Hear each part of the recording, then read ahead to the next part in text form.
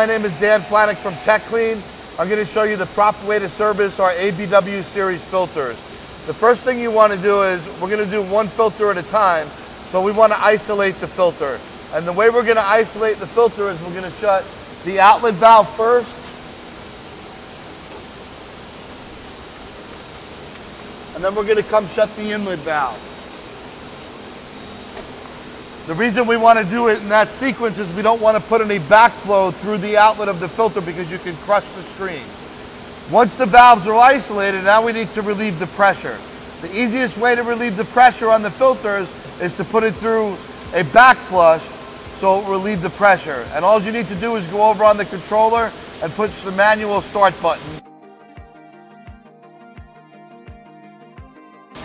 So what we did now is we pushed the manual flush button on the filters.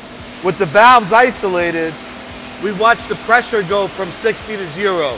And we want to make sure there's 0 pressure there so that when we open up the cover, no one gets hurt. So on the gauge you can see it's 0 and it's valved out. Both gauges are at 0. Now we're ready to correctly open the filter up and perform a service on it. So the first thing we're going to do is we're going to loosen all the nuts on the end cover and pop the cover back so the water that's in the filter can escape. It's a 3/4 inch wrench to remove the nuts.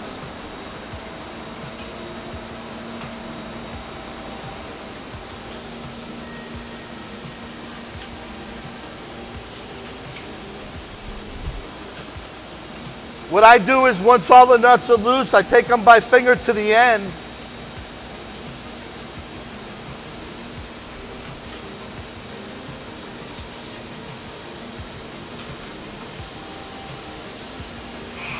So that you can pop the cap back without getting wet. Let the water drain down. Once the water is drained down, we're going to go around to the back and take the piston off. Okay, so once the filter is draining down, what you want to do is come back here, and this hose is on a push fitting.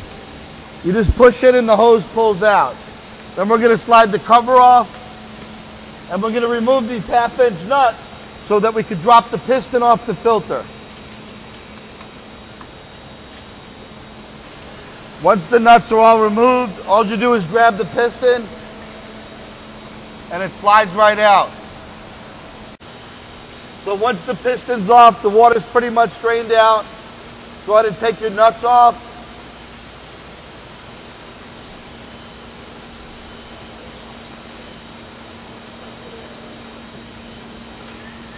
Once all the nuts are off the cover, just go ahead and slide the cover out.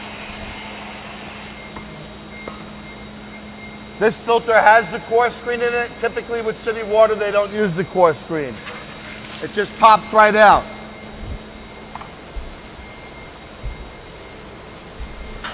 So if you look in here, this is the dirt collector with the screen. And what we want to do is we want to take that dirt collector out with the screen. So now we're going to go back to the other side and we're going to open up what they call the maintenance port, which clearly shows in the manual. You're going to come up to this end first and push this all the way back, because there's a lower bearing holding in the hydraulic motor, and we have to take the hydraulic motor out in order to pull the whole assembly out.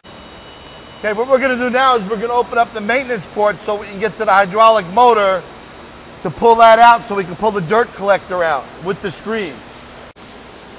Okay, so once you have all the bolts out, just take off the cover with the gasket and you can set that on the floor. Then you reach your hand in here and you can feel the hydraulic motor, which I'll show you right here. That's the hydraulic motor. So we need to take this bolt off to be able to slide that out. So what you do is you push it all the way to the end. So now what you're going to do is you're going to remove the lower bearing. You're going to put a wrench, loosen that. Once it's loose, it comes out fairly simple.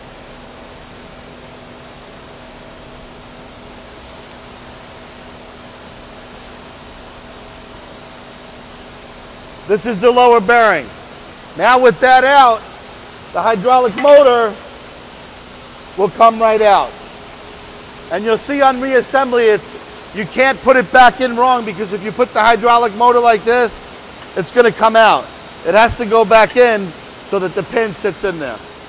Now we're ready to go around front and pull the whole assembly out. Okay, so now we're ready to go ahead and pull the whole assembly out. There's only 2 O-rings that hold the whole assembly in. So what you do is you reach in here and you grab the bar and you give a good yank.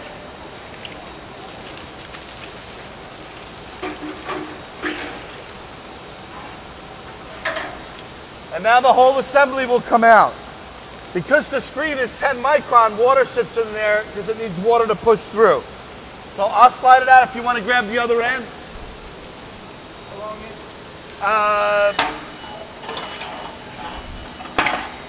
There you go. We'll set it right here and go ahead and pull that piece all the way out. Nice and easy.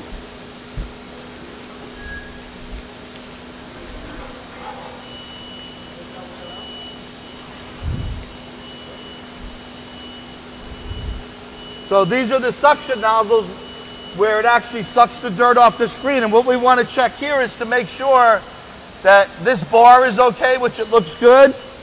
And on the other end here, the scratches are normal. You want to make sure there's no groove cut, which there's not. So this dirt collector is fine.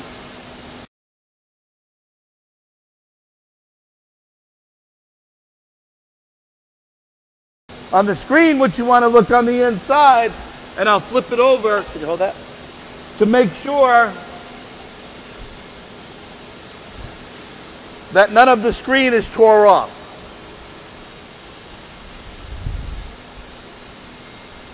Everything looks good.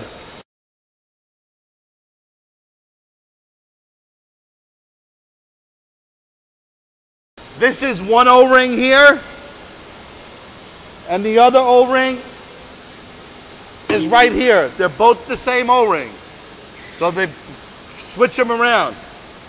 Every 6 months when you pull this, you just want to make sure that these are good, that they're not stretched where they're flopping. And this is what we call an upper bearing. You want to make sure that this bearing is round, not oval. So you want to check here, the shaft, the upper bearing, and the lower bearing. All that's good. Then we reassemble. We're just going to do the opposite steps the way we took it apart.